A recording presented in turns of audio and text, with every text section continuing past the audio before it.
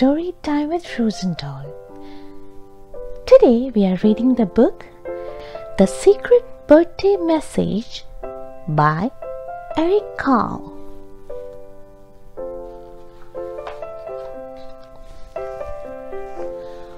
On the night before Tim's birthday, he found a strange envelope under his pillow. He sat up straight in his bed and opened the letter. Inside was a secret message, and this is what it said. When the sun comes up, look for the biggest star. Below it you will see a oval. Behind that is the triangle. Go in. Look up to find a circle. Crawl through. Go down steps. Walk straight ahead to a square. Open it. You will see a triangle. Climb up and through. That's where you will find your birthday gift. Happy birthday! And so, there goes Tim looking for his birthday present. When the moon comes up, look for the biggest star. Below it you will see a rock.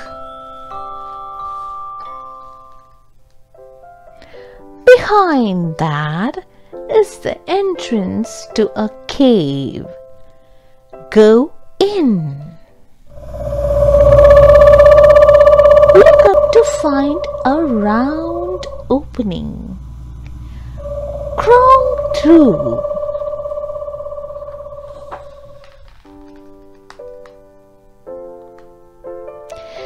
Go down the stairs.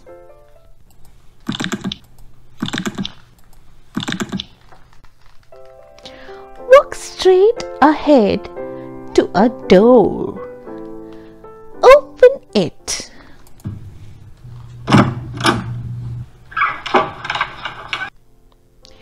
You will see an opening. Climb up and through. That's where you will find your birthday gift.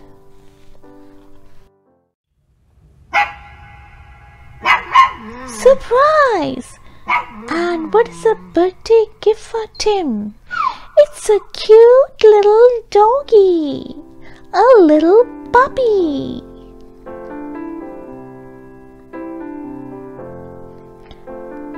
Can you find your way back? Well, Tim, can you find your way back? See the next page. Okay, there you go. That's the way back. Pick up the puppy through the opening, down the ladder, walking straight through the door,